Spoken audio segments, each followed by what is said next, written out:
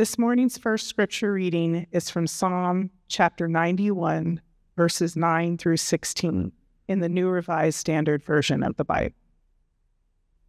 Because you have made the Lord your refuge, the Most High, your dwelling place, no evil shall befall you, no scourge come near your tent. For he will command his angels concerning you to guard you in all of your ways. On their hands they will bear you up, so that you will not dash your foot against a stone.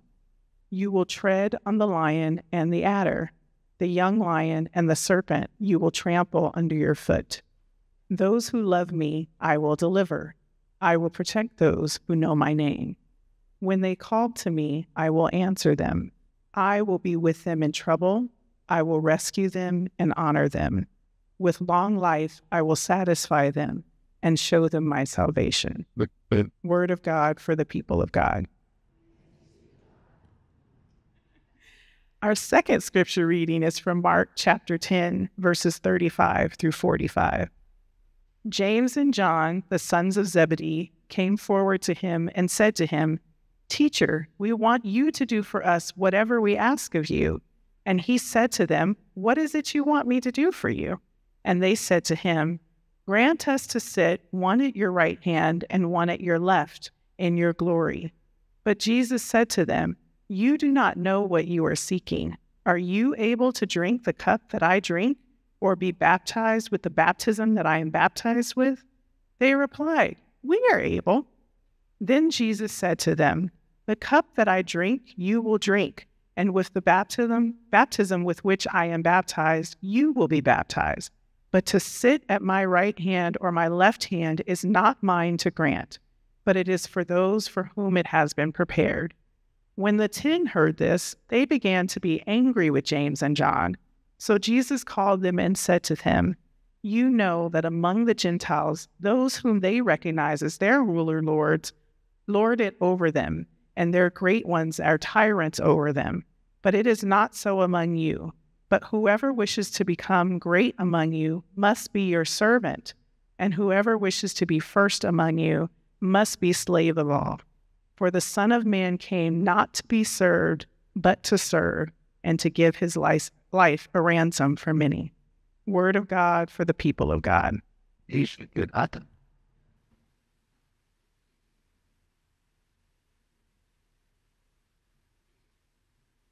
Friends, let's pray. God, as we search your scriptures, may we find how they speak into our lives. May we find our place in your story and as the people of God in this story. May you be in every story we tell and every story we live. Amen. We're jumping back into a lectionary series, and so these are the scriptures that some powers that be choose for the yearly readings. And they usually give us a whole handful of scriptures to choose from. And one of the fun games as a preacher is reading those scriptures and seeing if I can connect how they're related, right? Because some of them seem very different. And today we have Psalm 91, and then we've got a story from the gospel. And if you read them right from the start, they don't quite line up. I'm going to start in Psalm 91. This is a pretty popular psalm that gets quoted a lot. One of my commitments as a person of faith and as a religious leader, as a pastor, is I spend a lot of time with people who have experienced Scripture as a weapon, who have experienced Scripture telling them they're not good enough, or shaming them, or harming them. I spent a lot of time with people that would not walk back in the doors of a church.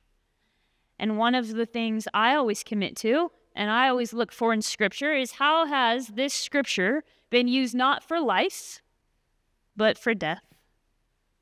And Psalm 91 is one of those.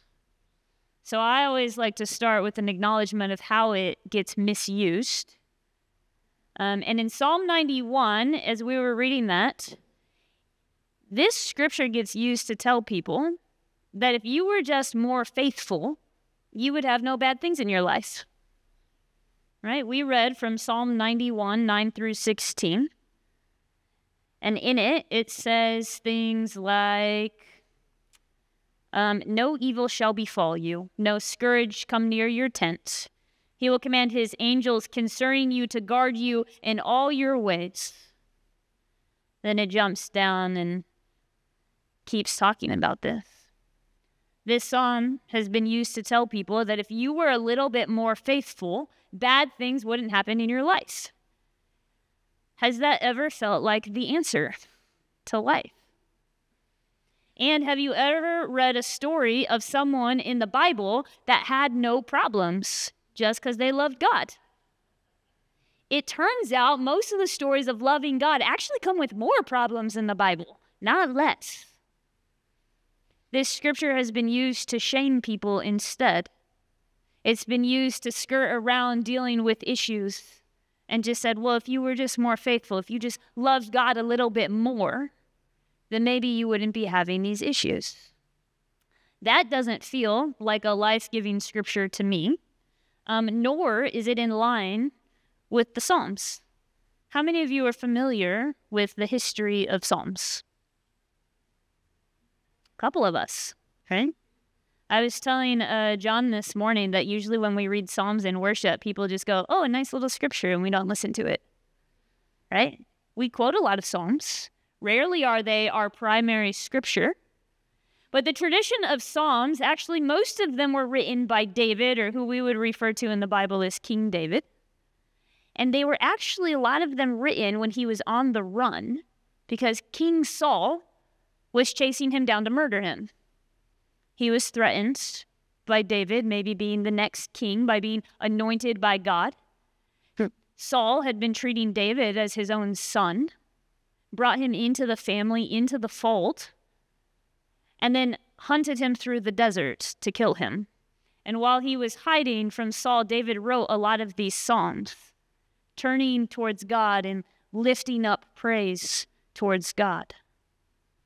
Some of the psalms come from Moses, who, as we know, spent a good amount of time lost in the desert. Some of these psalms come from other kings or some unknown authors, but this tradition of psalms, of lifting up praise to God, we often just think of as it's these happy little scriptures, these happy little praises for God, and nothing more.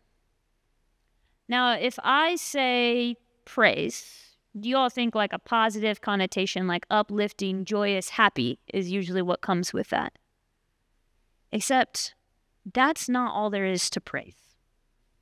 To praise God is to be in an authentic relationship with God, which means coming as your whole self, which means maybe some days you come and it's a joyous occasion and you do read them and you celebrate. But how many of us also come to God on the not so good days? A history of praise and psalms is not about just love God more and everything's going to be okay. What it is about is rooting yourself in a faith, in a relationship with God that offers us resilience. Story after story in Scripture, story after story that we tell each other about our own lives of faith. They are stories of us finding resilience. Not because being a person of faith and loving God takes away all of your problems. It's not some magical fix-all. How many of you love God? How many of you still have problems in your life and everything's not perfect? When we read these scriptures and say, just love God a little bit more, you'll have no problems, and then we still have problems, this is why people walk away. This is why they leave. What does that scripture have to offer me? It turns out a lot more if we understand the tradition of the Psalms and we understand. I'm on the wrong page. Psalm 91, verse 15. When they call me, I will answer them. I will be with them in trouble.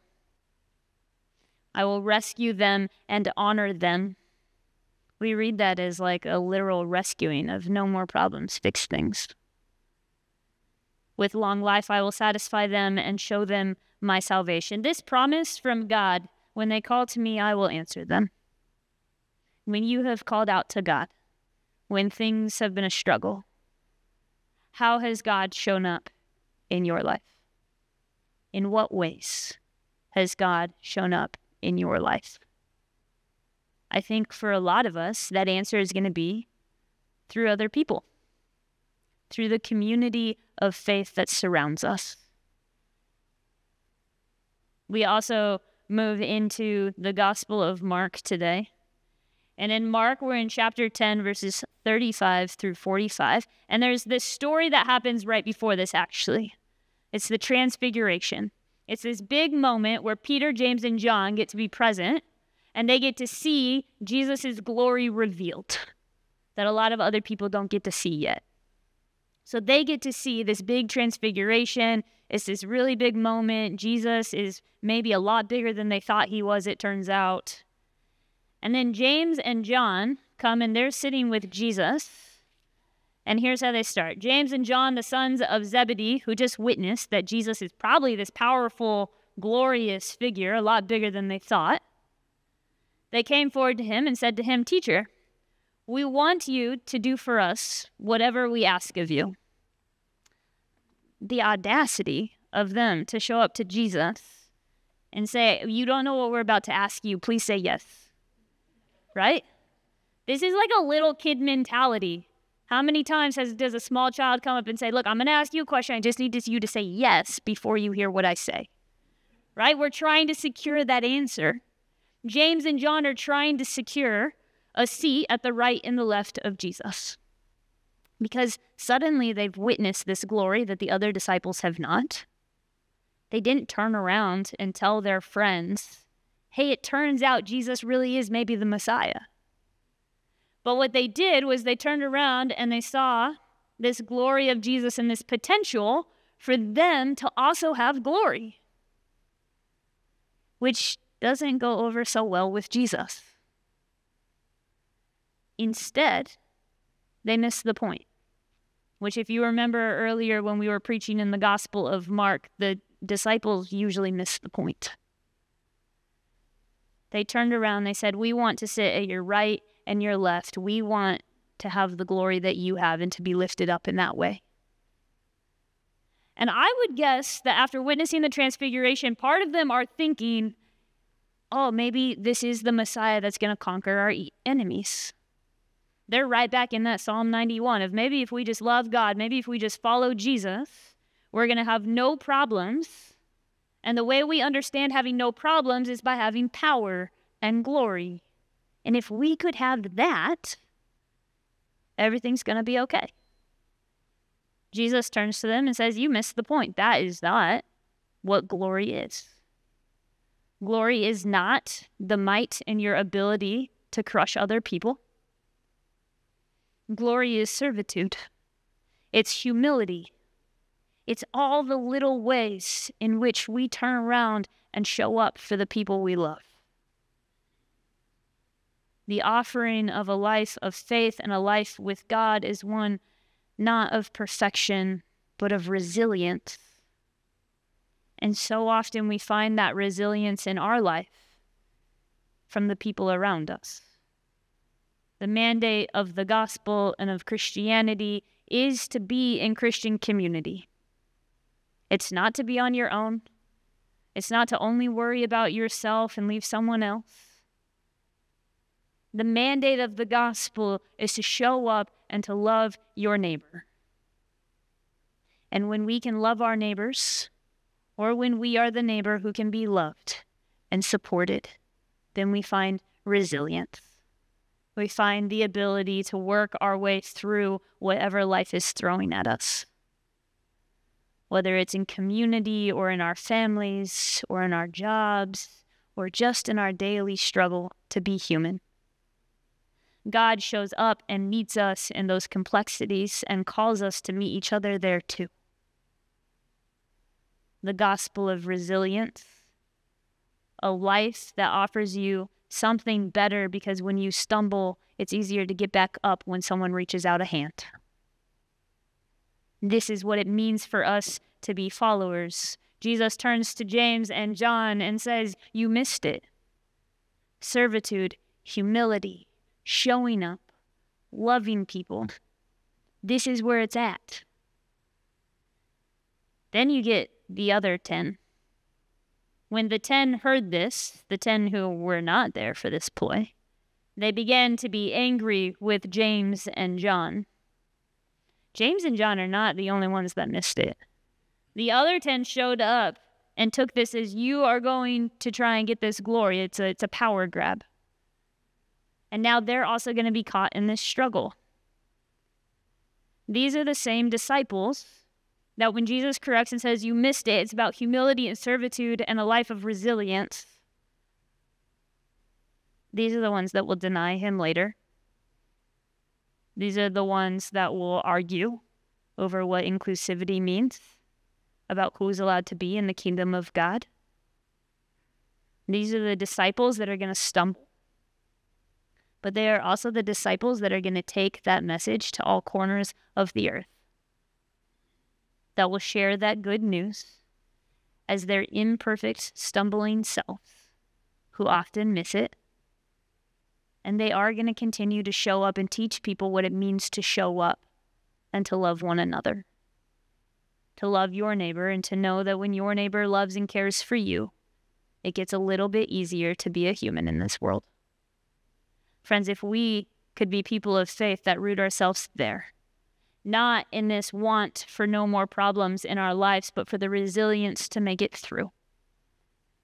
If we can root ourselves in community and be the kind of community that shows up for one another, where each of us has a give and a take, where there are days where you have more to give and there are days where you need to receive more. If we are rooted in a community that loves one another and loves our neighbors, then we will find that resilience as people of faith. Whatever that looks like in your life this week, may it be good and beautiful, and may it give you the encouragement to take your next most faithful step. Amen.